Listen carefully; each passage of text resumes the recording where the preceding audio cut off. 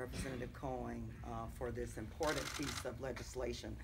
I want you to just listen very carefully to these timeless yet powerful words from Dr. Martin Luther King.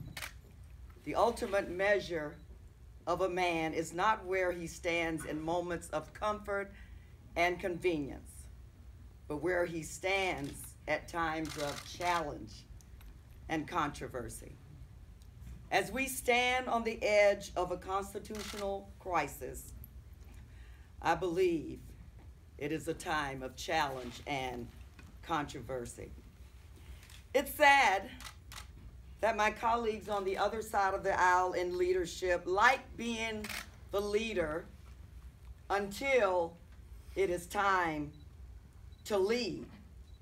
And what we have seen is that it is just easier, safer to just simply walk away than to provide the checks and balances that their position requires.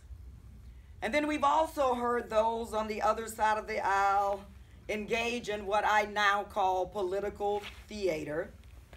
Instead of making the tough choices, they simply say, oh, the president would never fire the special counsel, when the president has made it quite clear and almost daily now that he would like to do nothing better.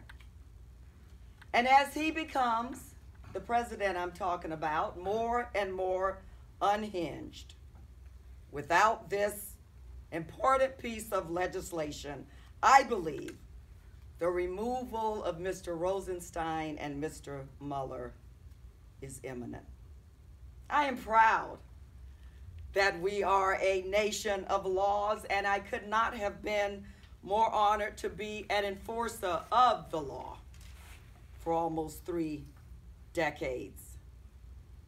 So I believe the rule of law is not only important to us on the Judiciary Committee, but it is important to every man and woman living in this country.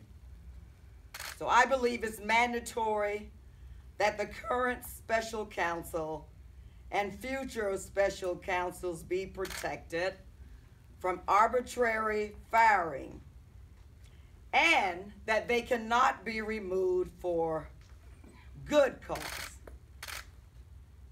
lest they are involved in misconduct. We certainly have not seen that from Mr. Mueller, or dereliction of duty. He's certainly not the one guilty of that, or violation of Justice Department policies. Ladies and gentlemen, we are a nation of laws, and no one is above it. Thank you.